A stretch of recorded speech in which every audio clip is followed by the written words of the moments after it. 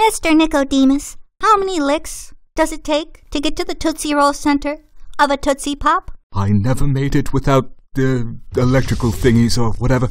Ask the Great Owl. Great Owl, how many licks does it take to get to the Tootsie Roll center of a Tootsie Pop? Why do you not go to Nicodemus, for he and your late husband wrote a paper on the matter? Son of a... Nicodemus, what's all this about a paper? Huh?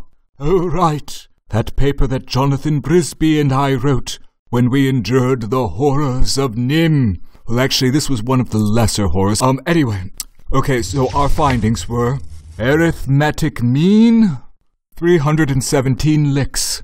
Median, 325.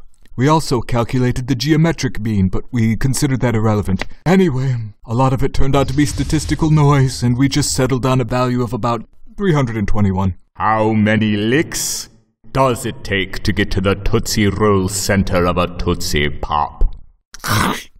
About 321, give or take.